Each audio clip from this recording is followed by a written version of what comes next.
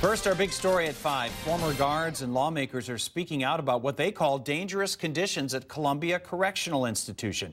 NBC 15's Kate Pabish joins us now with the story of one correctional officer who says enough was enough.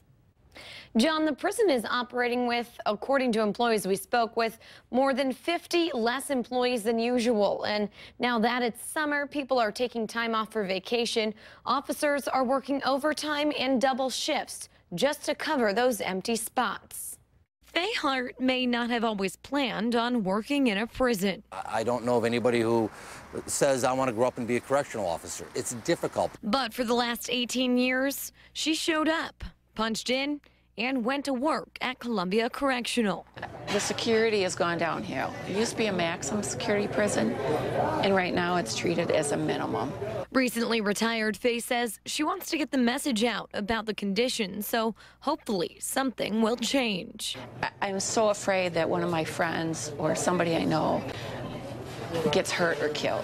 She says overtime is forced. The prison is short on staff, and both inmates and officers are getting hurt. In the last probably year, there's been more assaults. According to a spokesperson with the Department of Corrections, summer is vacation time, and correctional officers are often asked to work overtime or to take on additional shifts due to the need to utilize correctional officers 24 hours a day at institutions to ensure safety.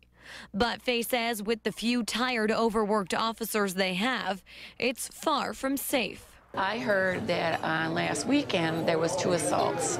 An inmate had taken a dishwasher apart and used that part to beat another inmate. The DOC says they've been bringing in officers from other prisons to help fill those spots temporarily, but Hart says it's not working. They come in there and maybe work a day or 2 and said, no, this is too dangerous.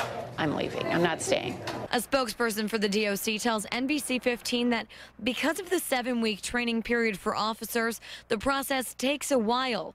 But they say they've added more training academies and boosted outreach to try and get more guards in as soon as possible. But come up with a plan of action to make sure that when a correctional officer goes to work, they know they're going to be coming home that night.